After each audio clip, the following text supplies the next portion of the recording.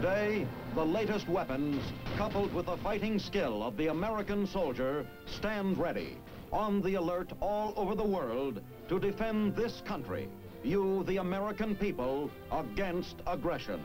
This is The Big Picture, an official television report to the nation from the United States Army. Now, to show you part of the big picture, here is Sergeant Stuart Queen.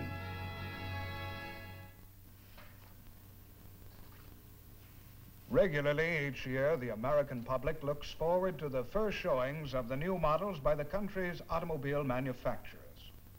Not as often, perhaps, but awaited more eagerly by the U.S. Armed Forces is the appearance of a brand new combat vehicle. Today's big picture tells the inside story from the idea to the fighting weapon of the birth of a tank.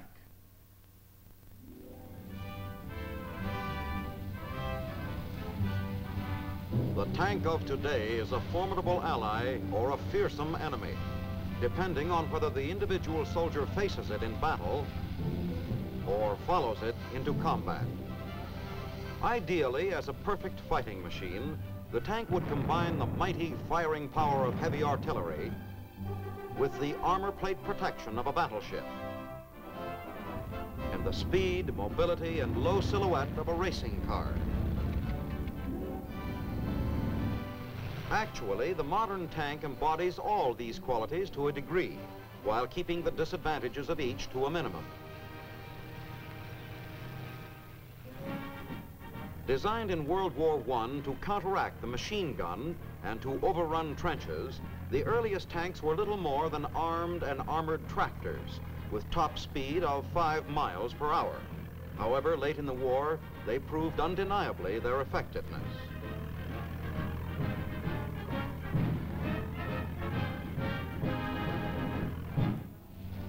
In World War II, U.S. tank men learned many valuable lessons.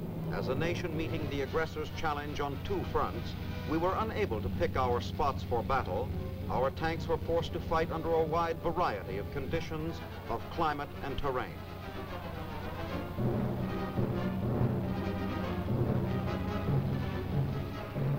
Then, in Korea, where rugged hills and mountains kept tanks on roads and riverbeds, their capabilities were restricted, but their mobile, highly accurate firepower was used to good advantage. Used at the outset to neutralize North Korean tank assaults, American tanks later reduced bunker opposition and provided effective anti-tank defenses.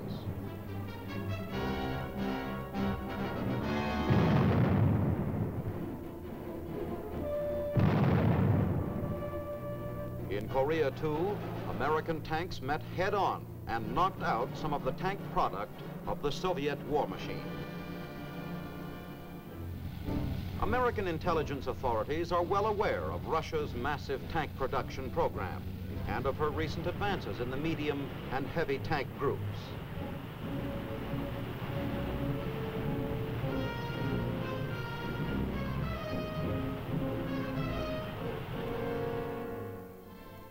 Responsible for establishing and maintaining world supremacy for U.S. tanks is the Army's Ordnance Corps. To incorporate the latest and best technical advances and ideas in its vehicles, information is gathered not only from the Corps' technicians, but from battlefield experience, from industry, intelligence reports, and many other sources.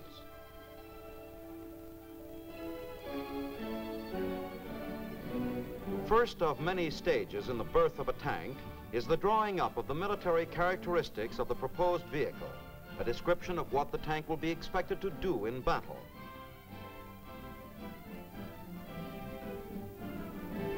The combat arms of the Army and Marine Corps are the customers. Ordnance's mission will be to deliver a tank meeting their requirements. Among the other agencies who will advise and assist are the Corps of Engineers, the Canadian Army, General Staff, the Signal Corps, the Marine Corps, and any others who may have an interest in the proposed tank. After numerous joint meetings, when every conceivable facet of the new vehicle is discussed and finally agreed upon, the Ordnance Committee minutes are written up. After review and mutual approval, the idea is on the way to reality. Project number T-48.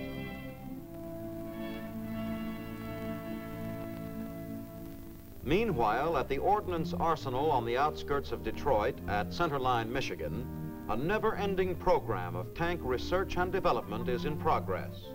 In the modern buildings of the Detroit Arsenal is housed the Tank and Automotive Engineering Center of all the armed forces of the United States.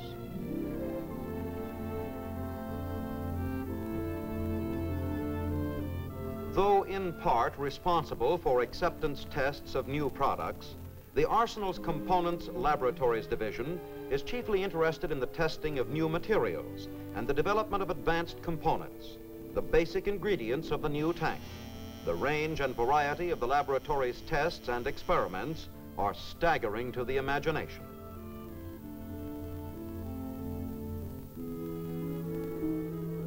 Against future orders, hypothetical engineering and design problems are fed constantly into electronic brains. The answers spell out what actual future field conditions will be in vehicles, like the T-48, which are as yet unborn. To test the tank's final drive gears, a torsion machine exerts pressure up to 1 million inch-pounds.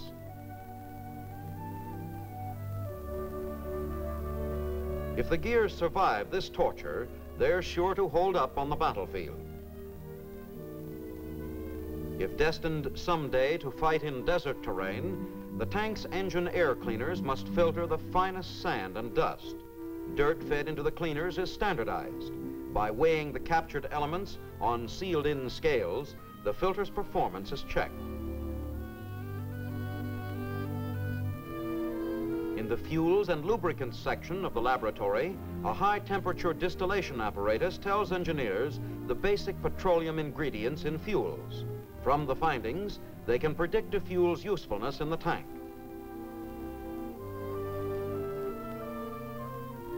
In the battery section, every known brand and model of battery is subjected to extremes of temperature, waterproofness tests, and experiments to determine lifespan. In cell after cell, dynamometers put transmissions and motors through their paces. A single V12 tank engine may develop up to 1,000 horsepower. This would be enough to power 6 or 8 medium-sized passenger cars. The vacuum fusion gas analysis apparatus reveals the strength and toughness of the metals going into the tank shell. The work of the chemistry and welding sections is of special importance because armor protection is one of the primary considerations in a tank. Careful records are kept of every electrode used in an experimental weld. Later, high-velocity shells are fired at the weld itself.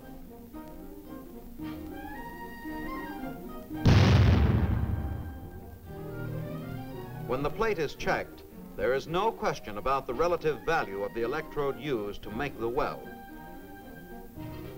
Just how much stress or strain a key tank part can stand before failure is determined by the tensile machine. It can either stretch or squeeze at a pressure of 400,000 pounds.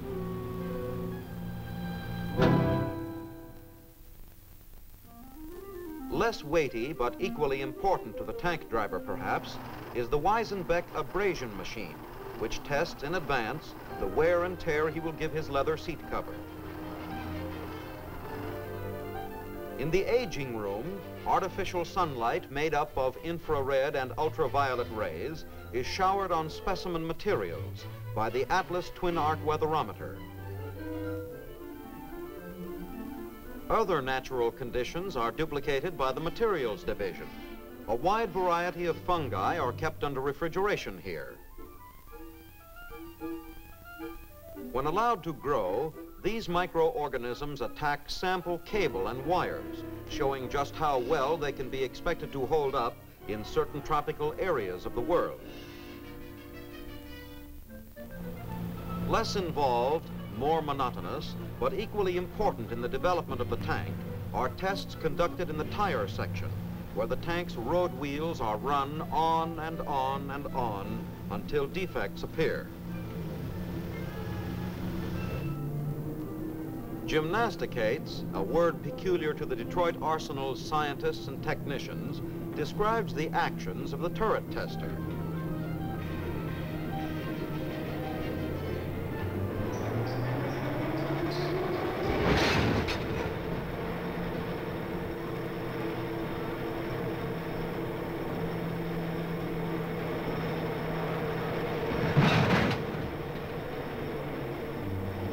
If an experimental turret holds up after such gyrations, shakings, poundings, bouncings, and thumpings, it is labeled qualified for action in the field. Whatever the findings of such experiments, they are recorded in the special signs and esoteric language of the scientists.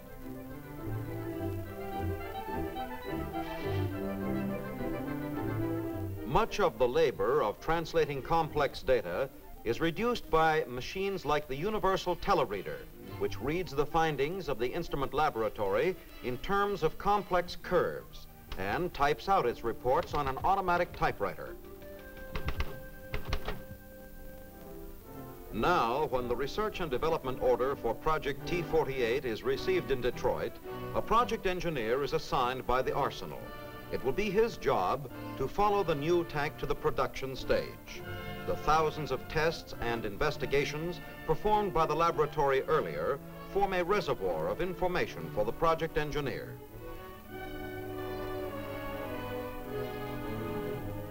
Skilled engineers of long and varied experience in the tank automotive field now compose a drawing in which are portrayed the tank characteristics first envisioned by Continental Army Command and other members of the Joint Committee. From these drawings, expert craftsmen next construct miniature models. Every part is built to scale. From the several models, one or more will be selected for the next stage of development.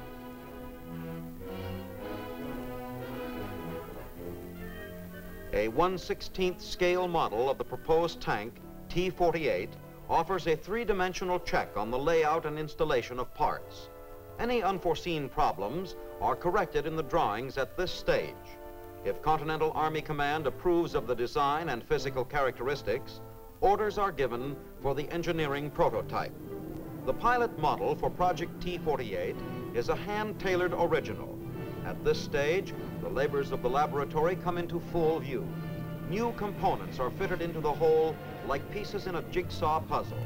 When the finishing touches are put on prototype T-48, the new model will be ready for testing, as a whole, for the first time.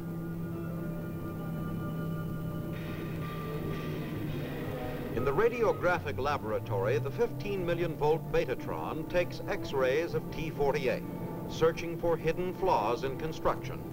Such tests check the hopes and expectations of the designers. The X-ray photos reveal weaknesses in the tank's parts, just as signs of disease or broken bones are uncovered in the human body. Later, pilot model T-48 is subjected to extreme cold in the low-temperature laboratory. The laboratory is divided into two parts, chill and freezer rooms. When the tank and its four-man crew have been gradually cooled off, they move into the freezer chamber. There, at 65 degrees below zero, performance and reliability of parts will be determined.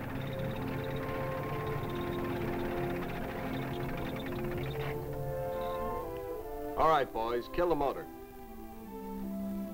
Connections are now made between instruments in the tank and those in the control room. Ready in there? It's 10 above zero now. Here we go. Take her down.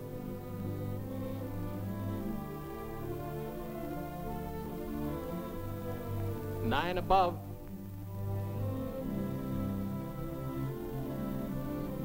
Zero.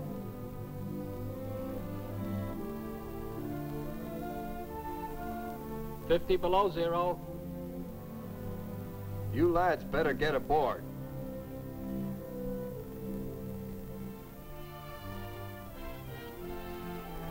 $60 below.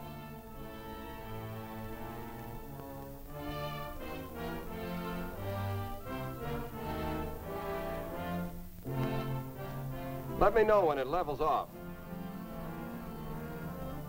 65 below and steady. Okay, let's see if this baby's got the stuff. Turn it over.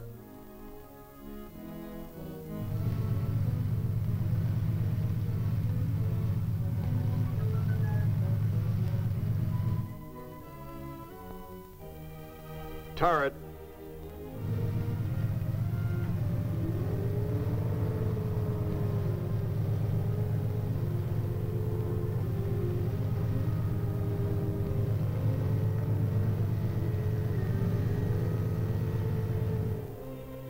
Reversed.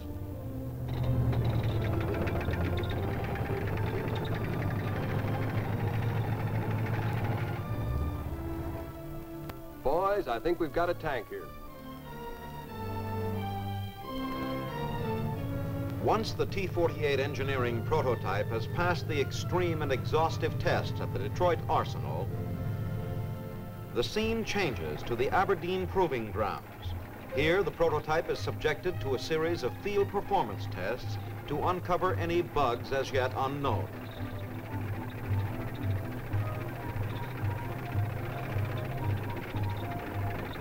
The miles of grueling test track is the most strenuous obstacle course for vehicles ever devised.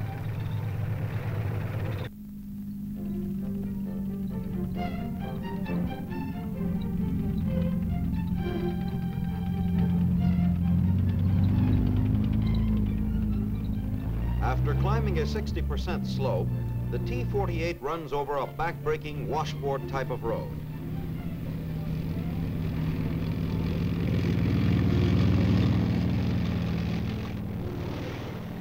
Then, for good measure, it is sent splashing into an enormous bathtub to proof its water repellency.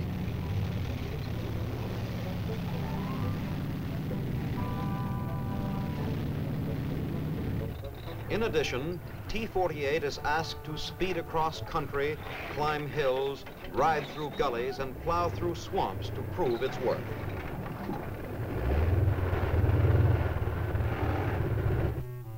Every step of the way, a performance log is kept.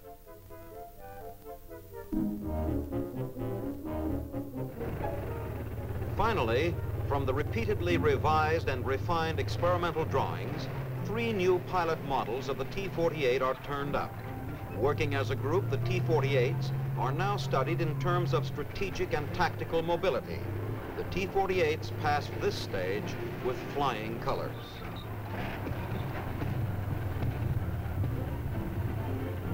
At last, the T-48 is approved for production.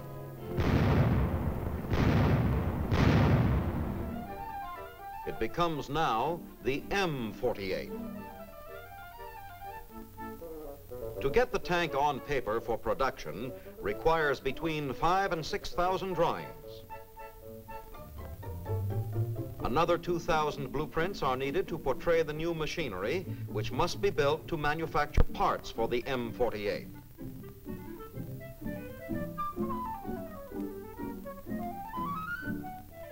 Once the tooling has been accomplished and special machine requirements have been fulfilled, production rolls in the traditional and typically American manner, assembly line mass production. The multiple spindle drill bores and taps all holes in the hull simultaneously. Convertible positioning fixtures in the weld shop make it possible to turn the hulls upside down so that all welding can be done from a standing position. Into the new M48 go approximately 85,000 separate parts. They weigh from ounces to tons each. Once the hull starts along the conveyor belt, in rapid succession are added first the suspension system, steering and shifting controls, the instrument panel, then the final drive, the fuel tanks, followed soon by the ammo frames, and finally the power package. Meanwhile, the turret unit is being assembled in 5 separate stages. Once the gun has been installed, the bore sighting is checked and the traverse tested for hydraulic or electrical failure.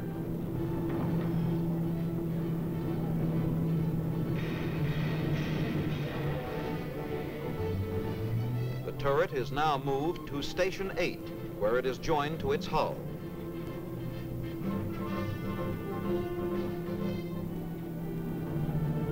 Studying every element going into the new tank are personnel from the Ordnance Tank Automotive Command's new vehicle training school at Detroit's Fort Wayne.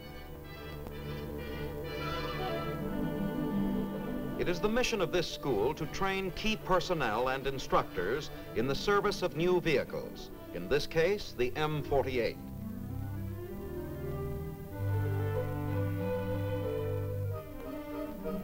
Students come from both Army-wide and civilian sources, some even from allied nations. Here, students learn that the M48 is fast, low-slung, hard-hitting, and as easy to handle as a new car. Its 90mm rifle fires an armor-piercing shell at such high velocity that even many inches of armor plate are doubtful protection.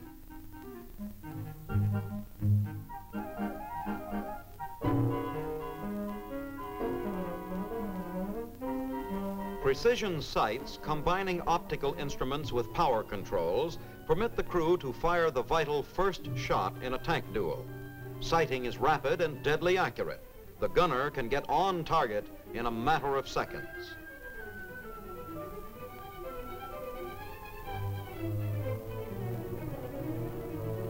Machine guns, 30 and 50 caliber, protect the M48 from enemy troops with rocket launchers or Molotov cocktails.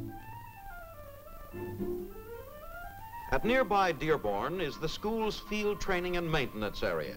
Demonstrations show that the tank's sloping sides on both hull and turret will deflect many direct hits.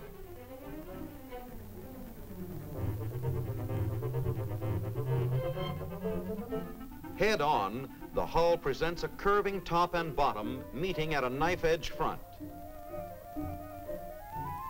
After their months-long training cycle at the New Vehicles Training School, the students are qualified instructors in the M48. Some will remain in the zone of the interior to teach, while others will join armored units in Asia or Europe, where they, in turn, will instruct more men to qualify as teachers.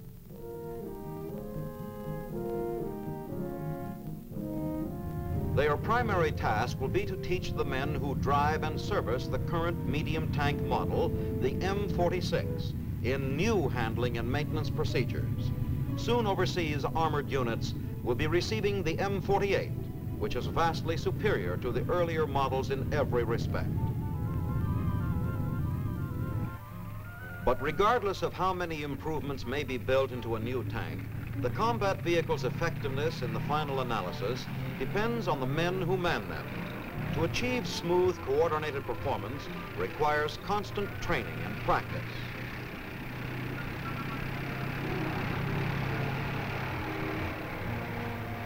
In a very real sense, the tank is the heart of the Army's armored forces. Over a period of years, the Ordnance Corps' Detroit arsenal has developed and refined the principle of a family of vehicles. Take the M48's relatives in the tank family. From the same basic chassis and basic components, like power plant and suspension system, come a whole group of vehicles. The personnel carrier, the cargo carrier,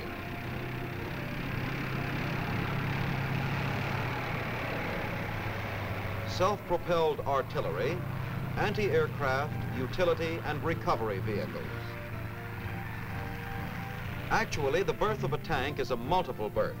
From conception to delivery, it may take from 3 to 6 years.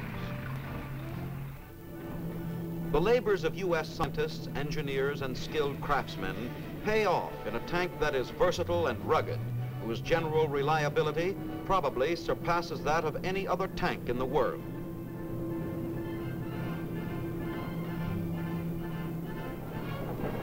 The M48, should it see service in any new conflict, will prove to be an invaluable weapon in America's defense arsenal.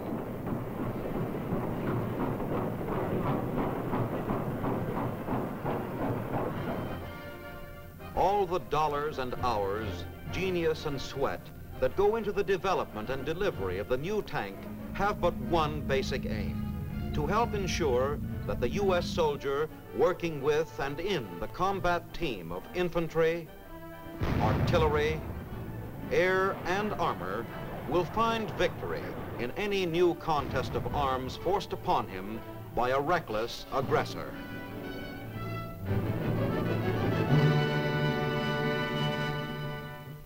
Foresight seems to be the right word to describe the most valuable tool of the men who design and build America's tanks.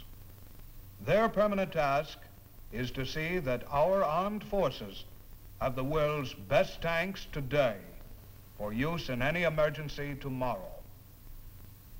Now, this is Sergeant Stuart Queen inviting you to be with us again next week when we will present another look at the big picture.